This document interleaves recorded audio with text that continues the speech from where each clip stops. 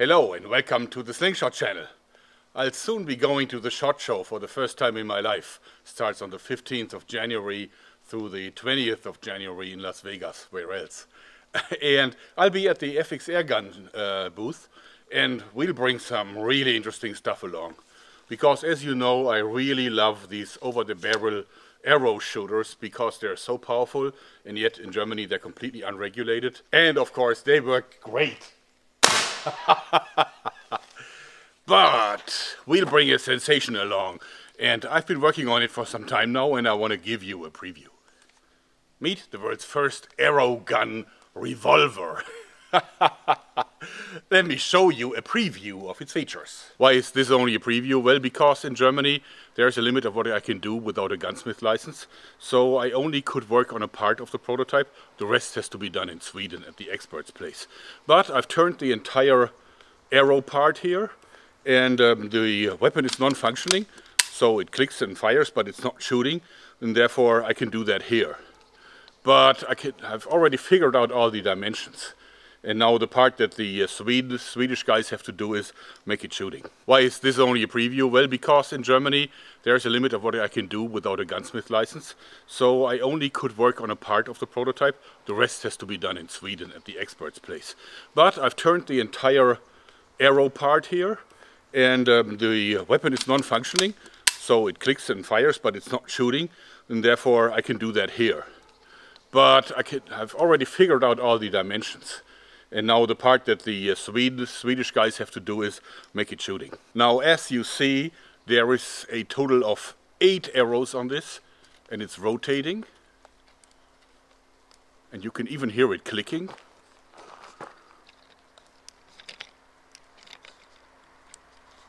As you see, it's as small as can be. There's hardly any space between the air tube and the barrel part. And also you see the fletching, and of course also the broadheads really almost touch each other, and therefore this cannot be made any smaller, I think. Now in the end this will be a repeater. This means you have this biathlon style repeating action, like clack clack, but you can really fire quickly with this. And the arrows will turn automatically because a little bit of the air will be used for rotating the barrel one step further. So this really feels like a repeating arrow gun that can shoot probably like, I don't know, all these arrows within 4 seconds, so half a second for each arrow. The arrows will fly at about 300 feet per second, maybe a little more than that, which I think is good enough to hunt even larger game. And in any case, I think it's just an awesome weapon to behold. A few features of the impact, which is the base for this model, are really handy. Like you have this selector wheel where you can select the power. And this means for practicing, I can go real low power. And if I want full power, I simply turn it to the max position, and then I'm in business. As you see, I had to use a rather short air container. And that is because otherwise the fletching would be in the way. And maybe we'll find some slimmer fletching for production so that the air container can be larger. But in any case, this is enough for 16 shots at full power. There's a regulator right here, which makes sure that even the last shot is as powerful as the first one. So this is not one of the cheapo Chinese or Korean made air guns that lose power with every shot. And of course you can fill it from a bottle of compressed air, like for scuba diving, or from a compressor, or from one of the hand pumps that are about $200. There's a lot of pumping, but still it's affordable and even a good workout. This has lots of Picatinny rails, and I used one to attach a very cheap bipod, which will probably be exchanged against an Atlas version or something like that.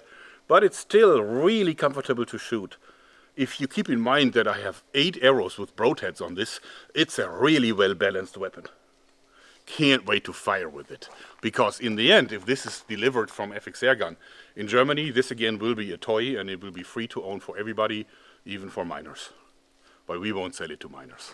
A very cool feature of the FXAirguns impact model is that you can very quickly exchange the barrel.